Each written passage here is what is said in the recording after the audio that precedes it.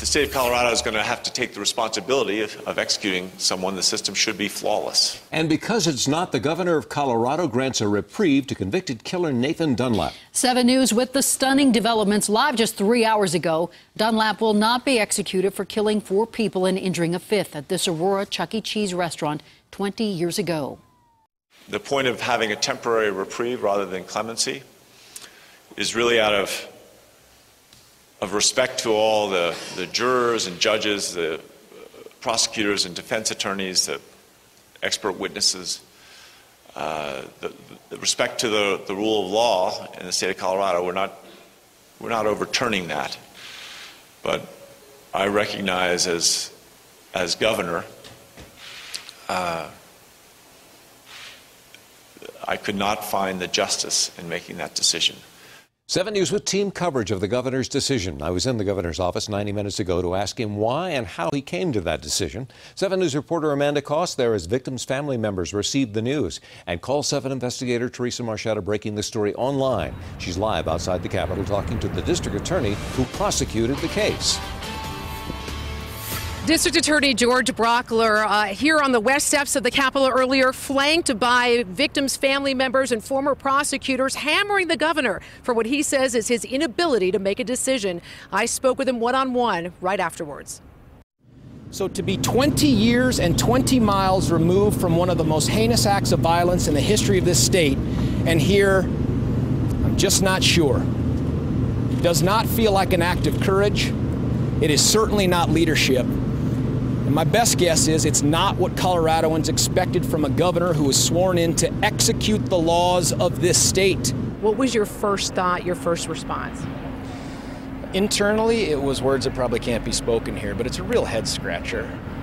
I did not see that coming.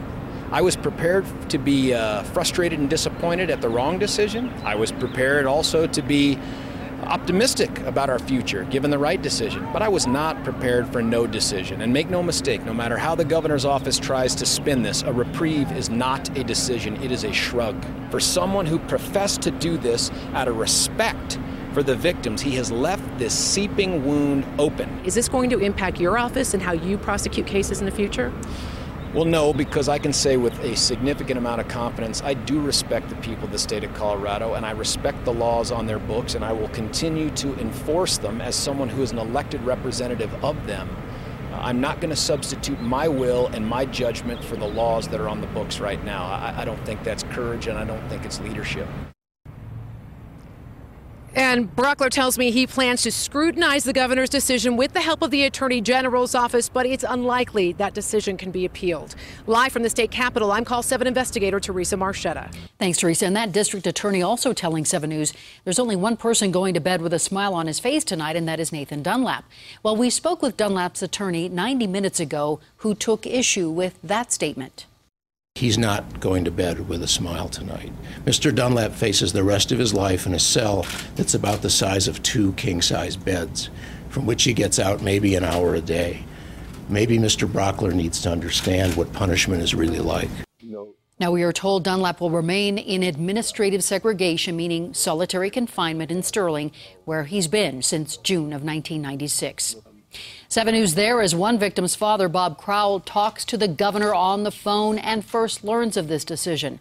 7 News reporter Amanda Koss getting his reaction immediately after she continues our team coverage live right now. And Bob Crowell was sitting down for the news at his family dining room table on a conference call with the governor and other victims' family members, telling 7 News it's not the reprieve, but the governor's reasoning why that caught him off guard. 3 teenagers and a mother of 2 were shot to death as they worked inside this Aurora Chuck E. Cheese restaurant in 1993. Nathan Dunlap was convicted of the murders. He's been sitting on death row since 1996 and was scheduled to be put to death in August until today. In prison without parole the rest of his life. Bob Crowell's daughter, Sylvia, one of the 4 murdered. Crowell and other victims' family members on a conference call with Governor John Hickenlooper.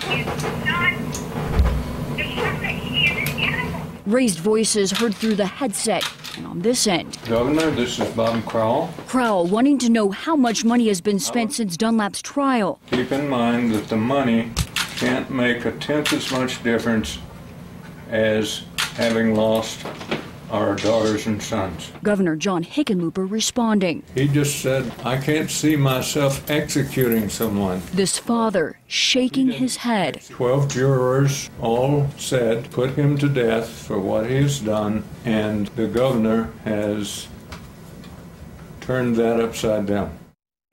And Bob's wife, Marge, speaking with 7 News off camera, telling us that since day one of this, they have been leaning on their faith for comfort.